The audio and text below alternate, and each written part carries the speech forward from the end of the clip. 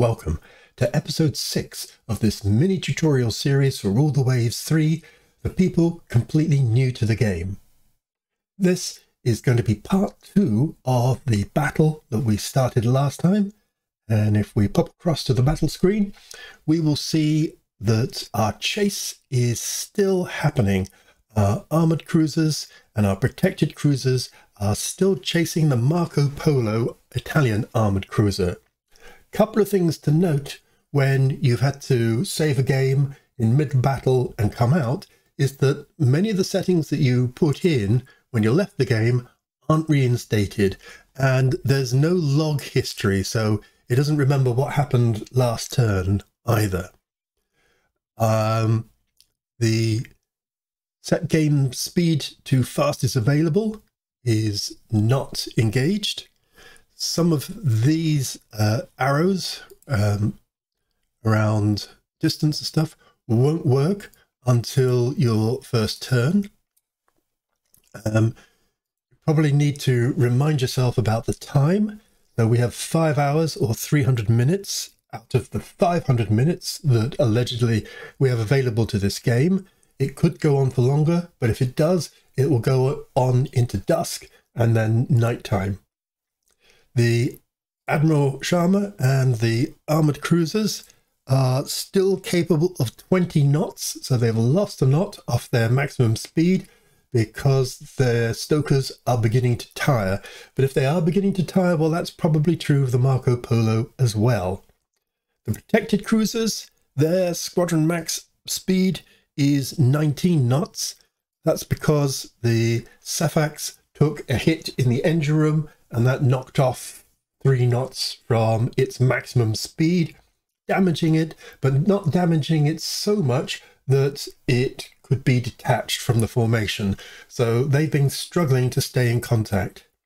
Down here are a couple of the Nino Brixio protected cruisers. We could turn back to try and take them on, but they're likely to be faster than the Marco Polo, so our best chance is to take on the Marco Polo. Now, the game, you'll notice here, says the Marco Polo has heavy damage and is limited to 20 knots. I doubt that. And I doubt that because its speed is unaffected. Usually when a ship has heavy damage, you will see its speed go down to 10 or even 5 knots, let alone becoming stationary. So 20 knots, probably not, and this may well get updated after a minute 2 of play. Also, what's come off is the lock view to division. Because it's a chase, it really helps if you do the lock view. There's seemingly no fire, but that may change once we start going as well. So I'm going to stay quite zoomed in. I'm going to place my cursor here to help measure whether I'm gaining or losing distance on the Marco Polo and push it forward 1 minute. So that was 1 minute. It's been hit by a 6-inch gun, which is good. The range at the moment is 1,722. That's giving us 3.8% for the Admiral Sharma itself, and 1.7 for the Dupe de Lume, only 0.3 for the Duplex, so let's not worry about the Duplex too much. The Admiral Sharma is still carrying 27% damage. That's still probably a jammed rear turret.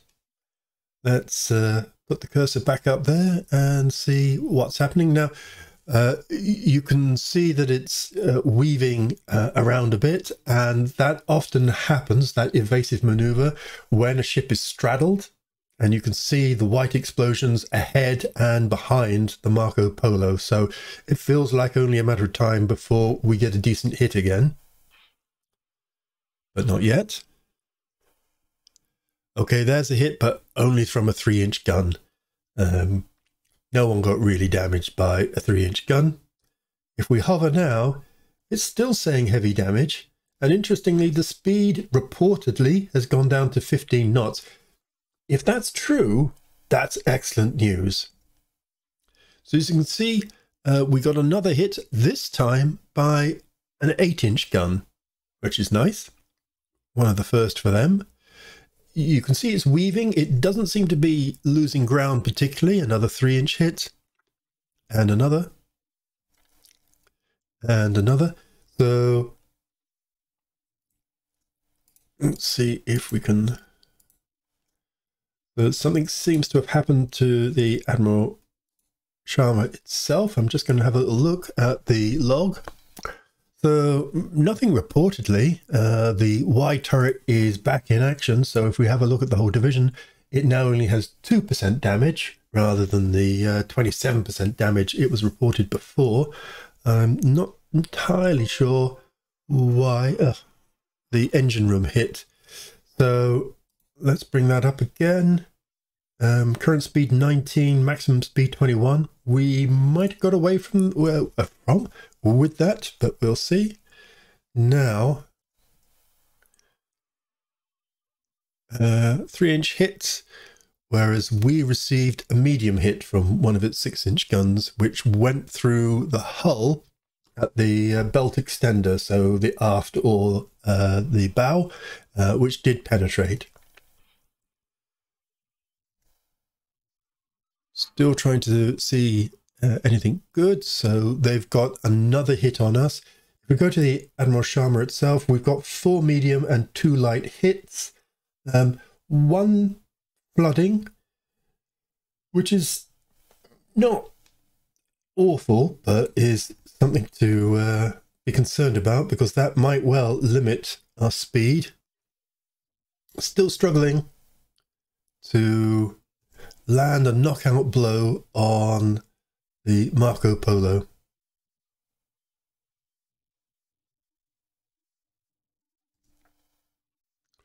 Ooh, now, this is what we like to see. Let's just broaden this out a little bit. So, 2 8-inch guns, 1 hit, 4 6-inch guns, 1 hit, 3 3-inch guns, 2 hits, 6 3-inch guns, another 2 hits, and a straddle by the Dupé de l'Homme. So it won't have enjoyed that. Still reporting heavy damage. So I'm kind of hopeful that what we're seeing is a large amount of superstructure damage on the Marco Polo. I'm just going to have a look again on the Marco Polo.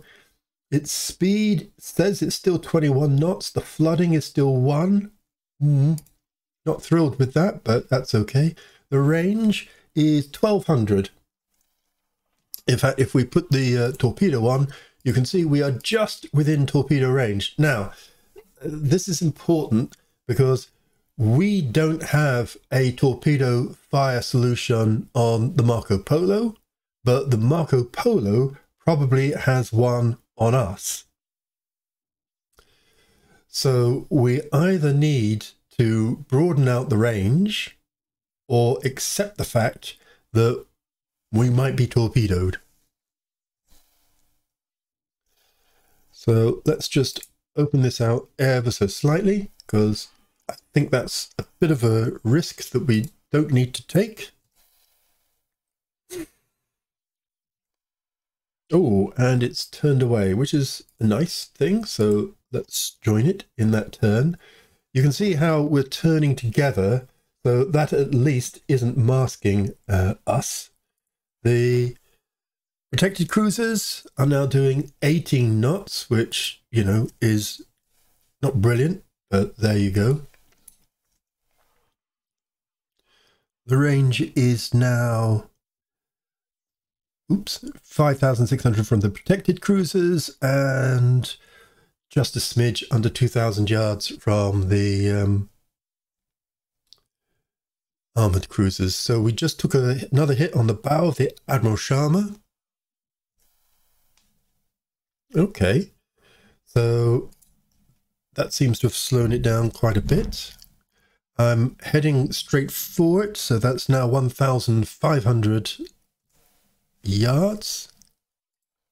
I'm going directly behind because that then is a relatively safe angle for not being attacked by torpedoes. And hopefully we will get some hits against it. We're now down to 1,000 yards. So this is looking good.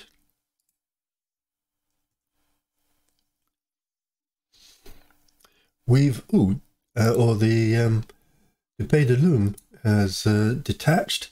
It's got one light hit, which is causing it to flooding. Not entirely sure that's very helpful, but there you go. The flooding here has gone up to 2, and actually you can see some flotation damage there. I'm not thrilled by that. The Dupe de Lume did hit it 3 times with 6-inch guns, so that's good. You'll notice now it's saying light damage. Heavy damage? When was that? So these damage reports can be very flaky. So I'm possibly going to have to call off the chase in order to bring down this damage that's going on, which of course would be a shame, but there you go. So our max is 18 now. Here the max is 21, so actually the Dupe de Lume may well overtake it once it scores some hits. Okay, there's some hits on the Dupe de Lume and on the Admiral Sharma. So, you know, the Marco Polo is putting up a great fight. It is the nature of 1890s fighting. They are slugfests, and you kind of have to wait until something really bad happens, like critical hit, rudder damage. Obviously bad happened to them, not to you. I think we have to brace ourselves that this overwhelming of the Marco Polo might not go well. The critical hit on the Admiral Sharma, usually when the rudder is hit, they go round in circles until they get it fixed. And it's entirely likely that the Marco Polo may get away. So you can see the Admiral Sharma quickly falling behind. At least it's not turning in circles. Okay, its speed has dropped to 14. If I go to the order of battle, it now has 2 asterisks, so I can detach it, meaning that the duplex itself, with a speed of 20, can crank up that speed and continue the chase, whilst the Dupe de Lume also gives chase. But as you can see, we're all a bit not in an optimal place. I just bring the protected cruisers. Their maximum is currently 18. The couple of Italian light cruisers are chasing. So we'll just see what that brings. I'm going to put the Admiral Sharma onto my control, and I'm going to bring the speed down to 10 to see if we can't stop that flooding. And ditto here, you see 10 flooding. See how it's grown? You can't drive ships around at peak flooding and then have them not flood more. So take that to cruise and then take that to 10, which is an awful shame because it was doing well. So this is just leaving the duplex in chasing mode, which is most unfortunate. Let's go back here. Yeah, flooding 10, not loving that. Flooding 2. Flooding 2 sounds little, but over time it can, you know, really be damaging. So 2 armored cruisers inconvenienced. Okay, we're just wondering if there's any fire damage there. It does look, yes, as if it's on fire. So let's crack on and see if we can't overpower it. These are still shooting, although I doubt that they will be in a good position. I'll check their... well, it's reattached itself. I was going to say we'd check its speed. Okay, so the flooding's gone down to 0. So pushing it down to 10 for a little while has stopped that. It can actually go at 21. Current speed is 11, so they'll have to speed up a little bit. Over here, the flooding is still at 2, and as you can see, it's quite a bit of flooding. So let's not give up hope.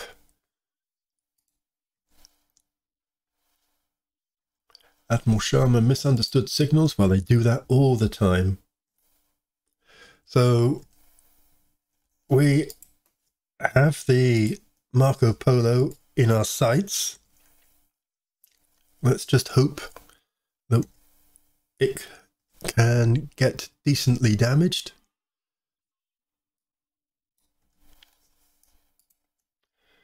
Certainly the range has gone down to a mere 2,000 yards, which is my kind of range. It's still reporting as being on fire, which is a good thing. If there's a fire for long enough, the superstructure will burn down and the crew will have to abandon the ship because it will become uncontrollable, which is fine. Lots of straddling, less hits. Okay, there's one from an 8-inch gun. That's going to help. And I do believe it is slowing. Yep.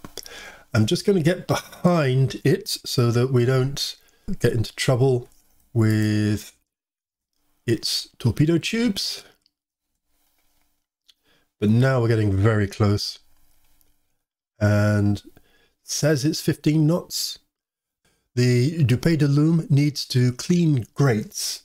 So as you shovel coal more and more into the furnaces, they get full of clinker and they need to be cleaned.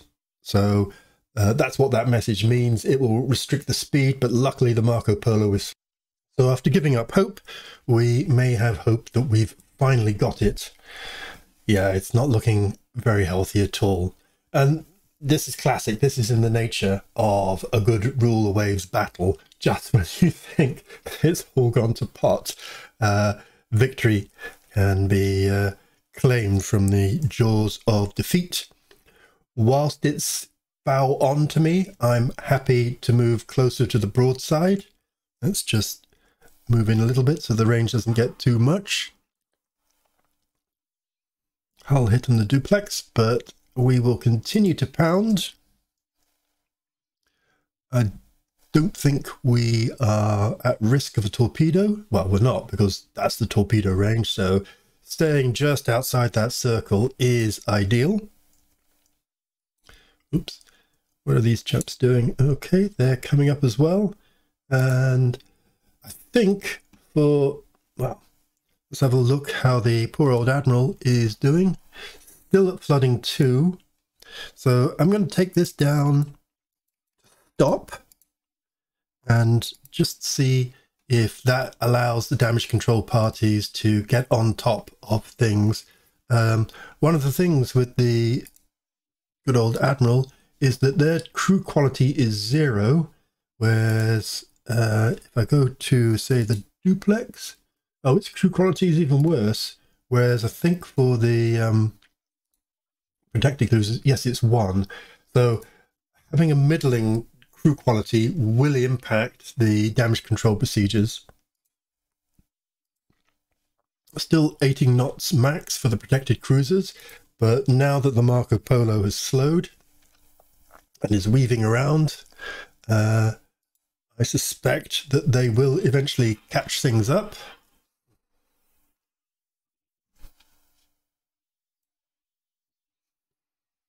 Now, the Marco Polo has gone to 0, and the trouble with that is that once it's under AI control, the AI can go around running it.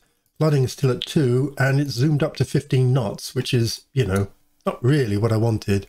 Where is Taranto? Okay, Taranto is not far. If we click here, Taranto is only 30,000 yards away. So ideally, we might want to head off and block. There we go. And then get ahead. Safe from torpedo attacks. and then bring the protected cruisers. They can go back into line ahead. So I'm taking off the turn together so that they form a nice line. And here we are.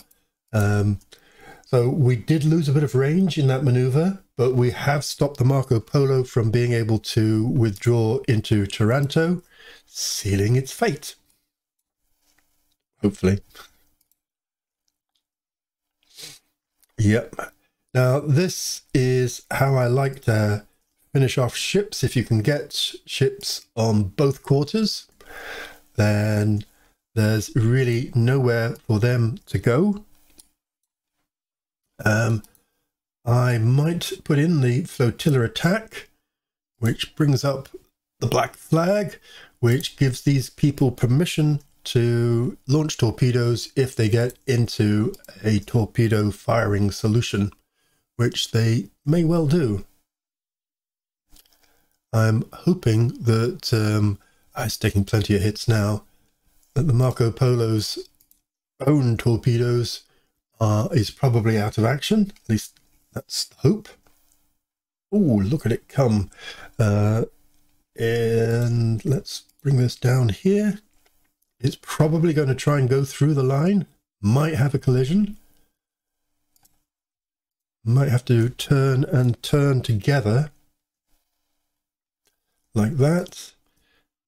And then that. And then this.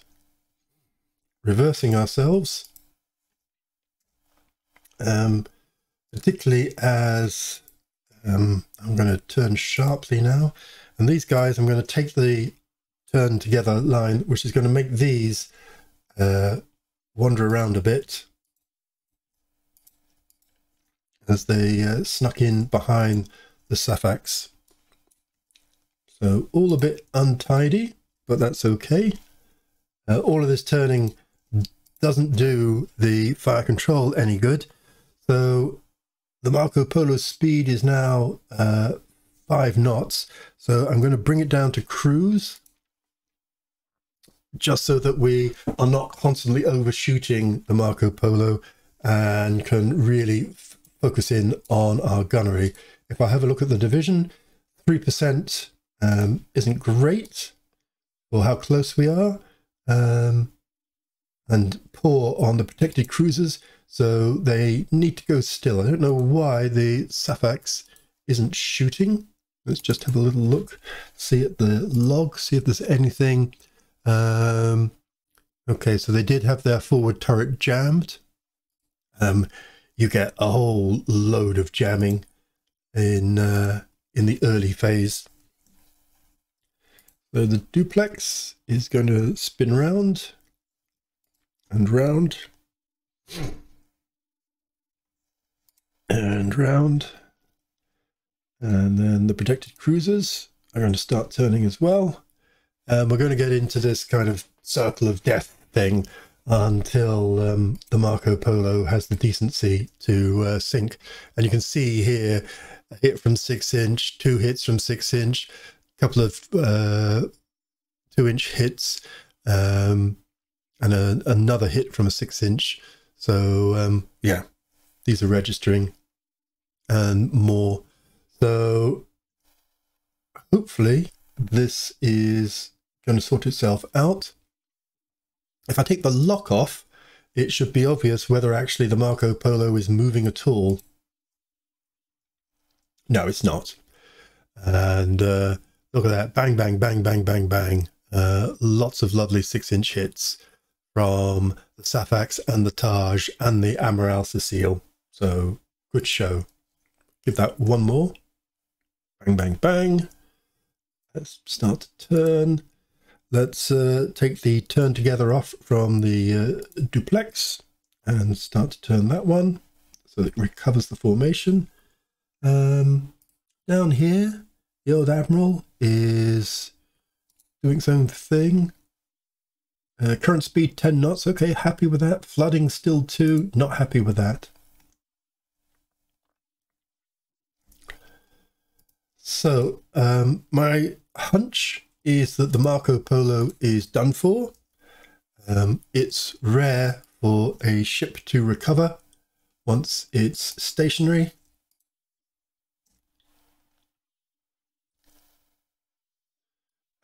It's firing at these light cruisers. And yep, pepper that a little bit more and a little bit more. Time to check the time. We've got 2 hours left, so that's not awful. The remaining protected cruisers are departing and they are leaving the good old Admiral Shana alone. I'm setting the speed back to 0 to try and cure this flooding, which I'm still not happy about. And I'm going to take the Admiral Shana down towards, sorry, the duplex down towards the Admiral Shana. Mainly so that we can all form up. The protected cruisers will just do one more pass at the flaming wreck of the Marco Polo.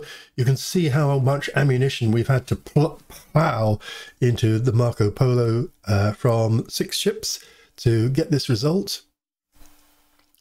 You can also see, I mean, the range is, you know, under 1,000 yards, and we're still, you know, only getting 1s and 2s hits. I mean, good hits and everything, but nothing to write home about.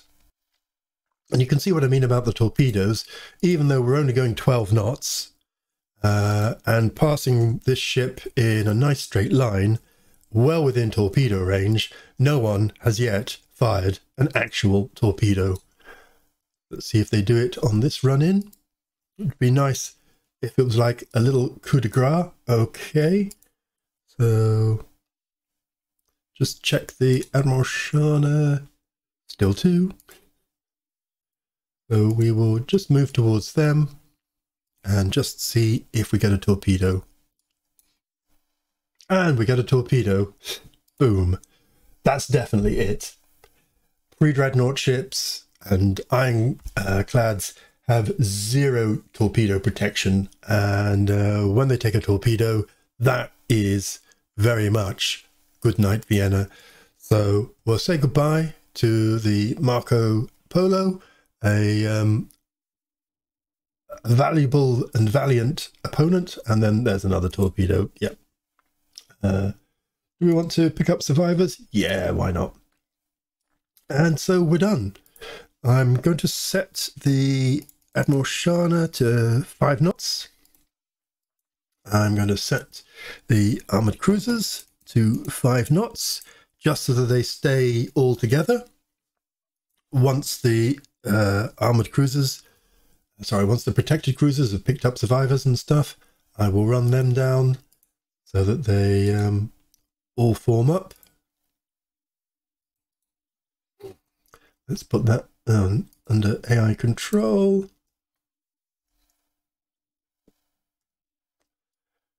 And bring them all together. This is 5. That can now go to, we'll make that into AI controlled, and we will make it into a screen. And for the screen, we will send it into a screen formation. And that should just put it ahead.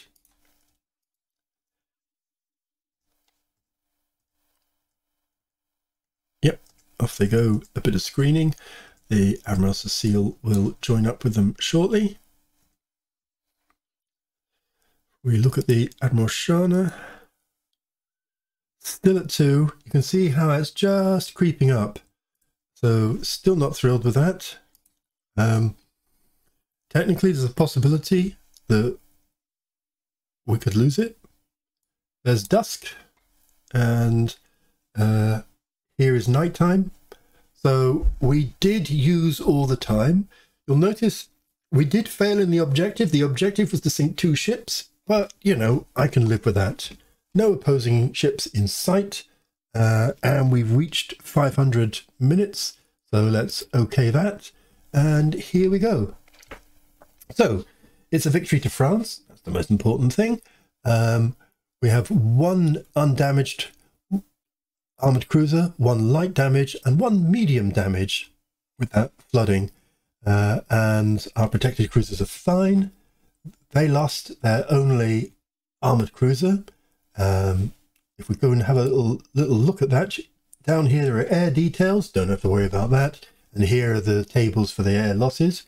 If we look at the ship details, you get this, and we can see that it was actually the named ship of the class, the Marco Polo itself.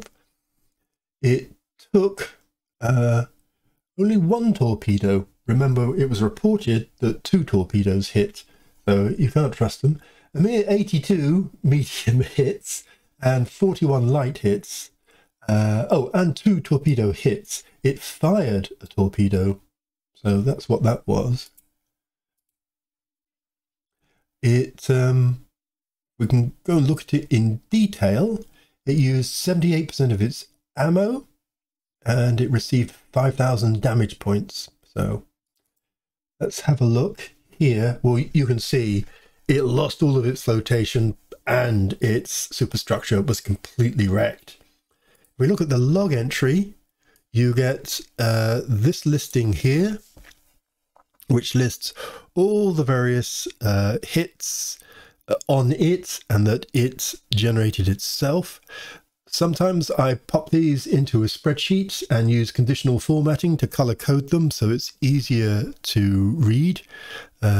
It contains all the details. For example, here it says that the torpedo tube was reloaded, so it did launch a torpedo at some point, but didn't do anything nasty.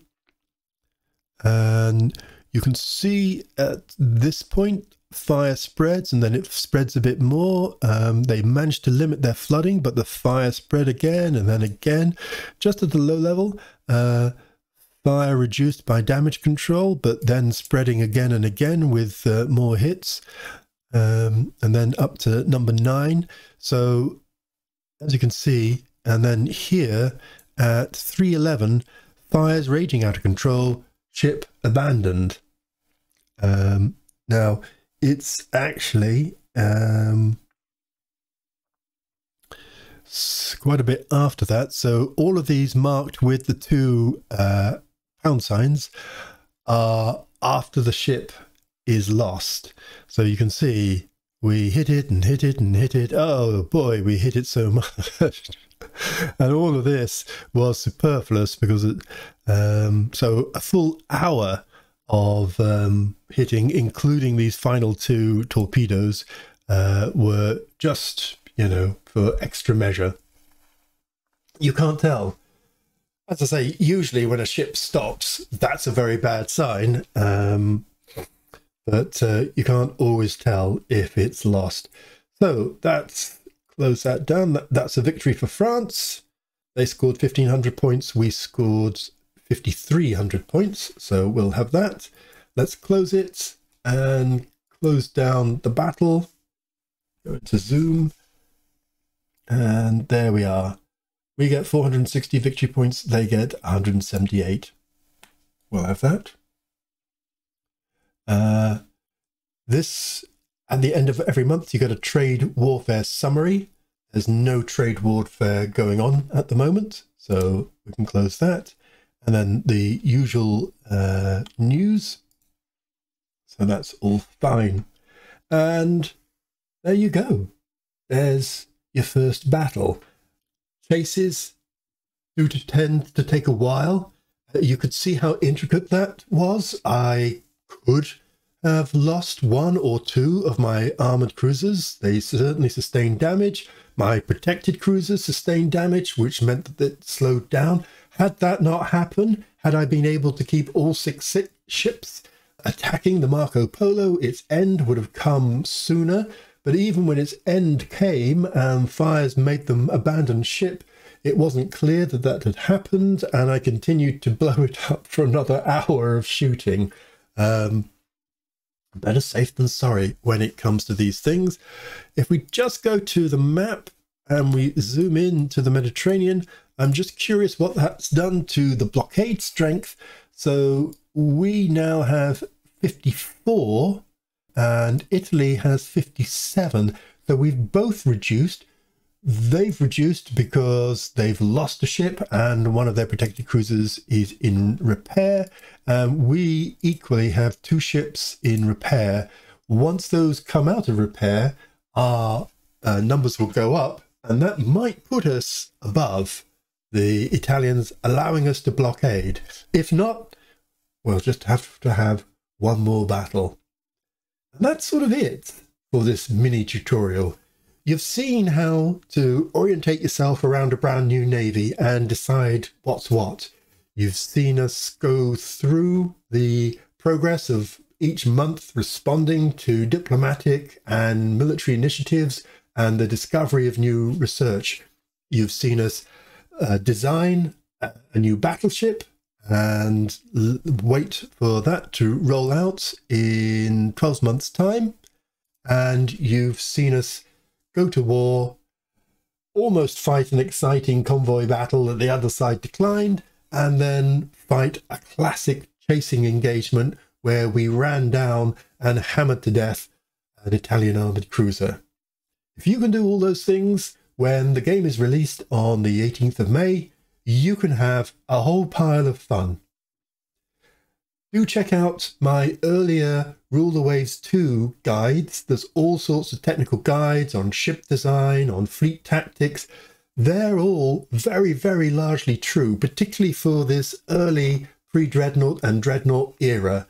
The biggest changes to the game are post-1945 or 55. So that's still all valid. I probably will go through and update a number of them, but for the moment, they're 95 or more % accurate. So check them out for a more detailed, a more technical, or a more tactical view on how to play this wonderful game. Thanks for watching this mini-series, and goodbye for now.